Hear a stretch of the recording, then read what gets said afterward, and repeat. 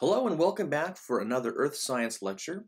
This one will actually be broken up into three parts, and so we'll start off with the first one being Earth Science, Modern Astronomy, and Our Place in the Cosmos.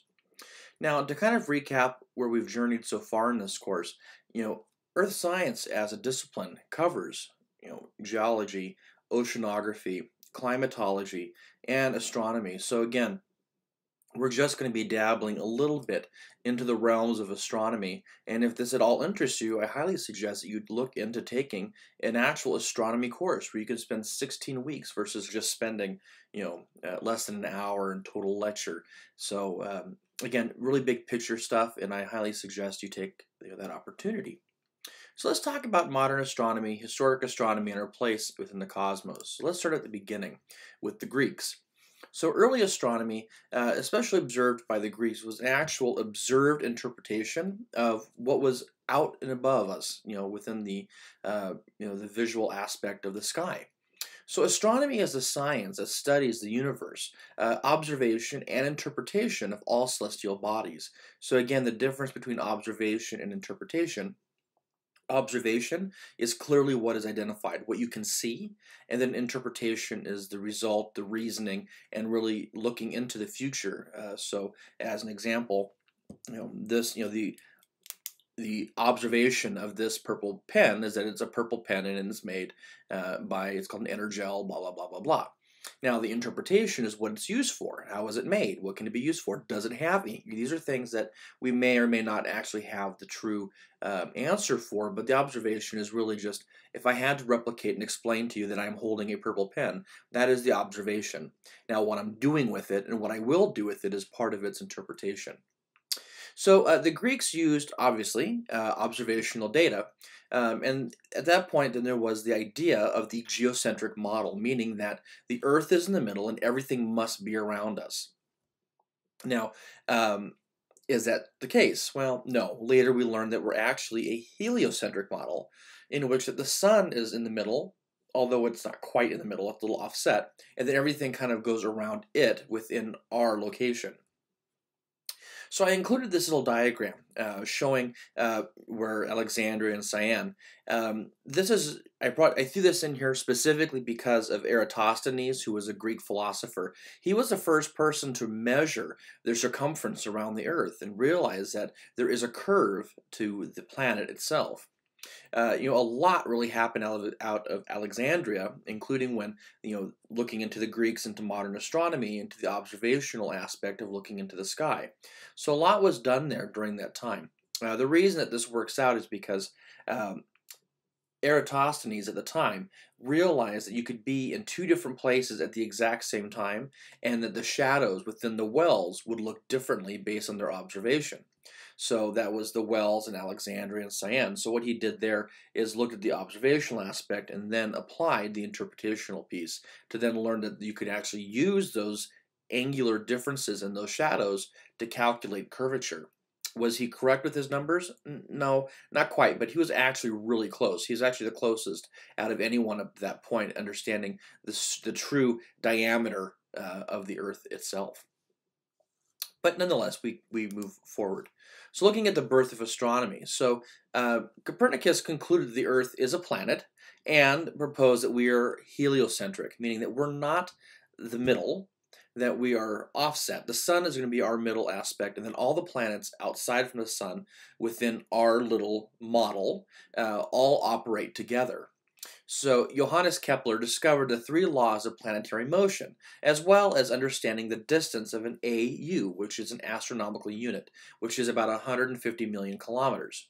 So the first law is that the orbits are elliptical. We can say that it's somewhat circular, but they're not always perfectly circular as a perfect, globe, kind of like the Earth. The Earth is not a perfect circle. It's an oblate spheroid. It's elliptical, so it's a little bit bigger in the middle.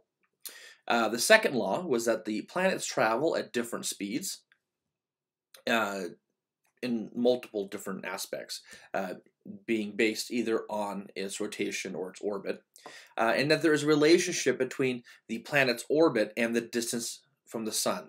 So that being said, is what is happening with the planet's orbit as it goes around the sun? Is there a correlation with its distance and where it is? And then looking into just really the development of that planet, the development of those atmospheres, and then even looking then at the surface temperatures.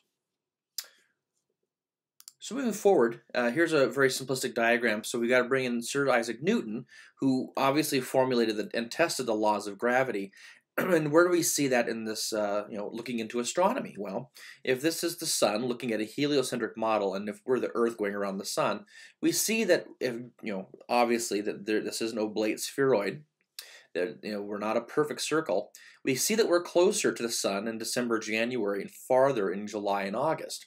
We learned this looking at the reasons for the seasons presentation.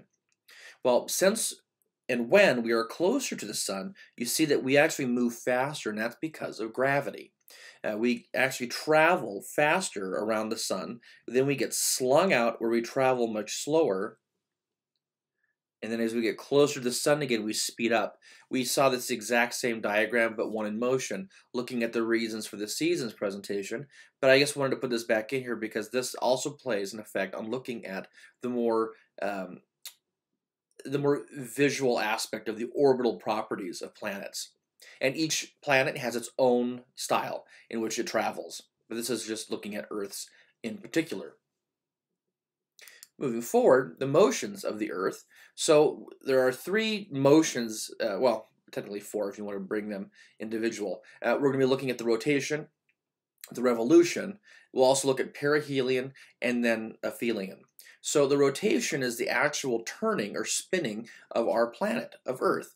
So what does the rotation mean? Well, we rotate one solar day. That is about 24 hours. So we rotate one solar day, right? So sidereal day is one complete rotation, 360 degrees, within the retrospect and respect to a star, which our actual days are 23 hours, 56 minutes, and 4 seconds. So we have a solar day in which we rotate. Now, a revolution is a motion along a path. So as a revolution piece, we go all the way around the sun in 1 year, which is actually 365 and a 1/4 day, but we go around throughout the course of a calendar year. The perihelion is when the Earth is actually closest to the sun, and the aphelion is when, or the aphelion, is when you are actually farthest from the sun in July. So these are all dealing with motions of the Earth. The two here are rotation and revolution. So again, the rotation itself, and then the revolution that goes all the way around. So we also have this. I bring this in specifically because at some point you might learn a little bit more about glaciations, and there is a mathematician who came up with it's identified as the Milankovitch cycles. And what was important about that is learning that yes, we know that the Earth is doing its own thing, and that it has its own rotation and revolution, but it's also not necessarily always going to be rotating the same way. One of the things that gets brought out here is going to be known as the precession. A precession traces out a cone over a period of 26,000 years. So what ends up happening, like a top, when you're spinning a top, it spins and then it starts to wobble a little bit. We also have what we call as perigee and apogee. Perigee is when the moon is closest to the Earth, and apogee is when the moon is actually farthest from the Earth. But precession is really an interesting cycle because we find that because of that tilt, yes, we are tilted, but how it deals as a top aspect. This is so, the Earth is rotating, sure, but then when it starts doing this like a top, like right before a top starts to fall, that is called its precession. So it actually changes throughout the course of time. And we see that there's one cycle every 26,000 years. Now, moving into the motions of Earth and Moon systems, I wanted to bring into the idea and into the discussion about looking at the moon phases. So that's really, I think, something that's kind of interesting. So in this diagram, I'm able to kind of express that. So we see phases of the moon. The phases of the moon are progressional changes. Lunar phases are the result of the moon and sunlight reflected off of its surface. So what we can see is, if this represents the Earth, obviously, this is the moon throughout the course of its cycle. And then here are the rays from the sun. So we can see that because of the sun, when it's hitting the moon during stage 1, which is a new moon, we actually don't observe a moon because it's missing, right? Because the backside is what is being lit up. Then moving into the stage 2, which is a part of a crescent, which is what it looked like here. That's a waxing crescent. We can see because then a portion of the moon is being hit by the sun and being lit up, and then that light is being reflected onto the Earth, so we can observe it. We get the first quarter, which is the 3rd stage.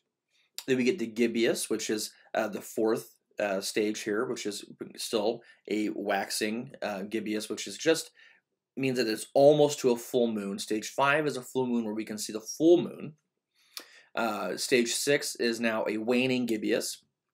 The stage 7 is a 3rd quarter, and stage 8 is a crescent waning. So you have waxing and waning.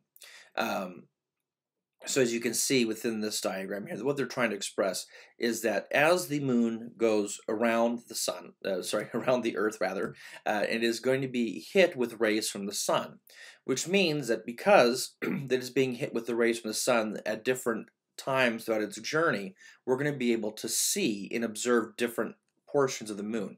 You may have heard that there's the dark side of the moon, and that's because based on our observational point, we rarely see the opposite side of the moon itself, which is pretty cool.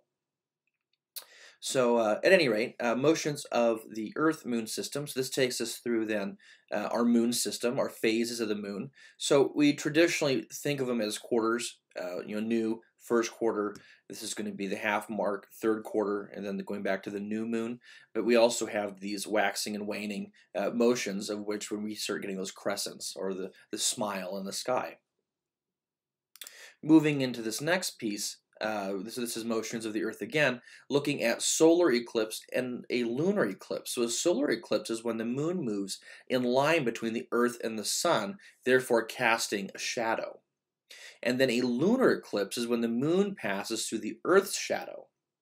So this first one here, as we can see, there's the sunlight is hitting the moon, and you can see that then therefore there is a shadow being cast upon here.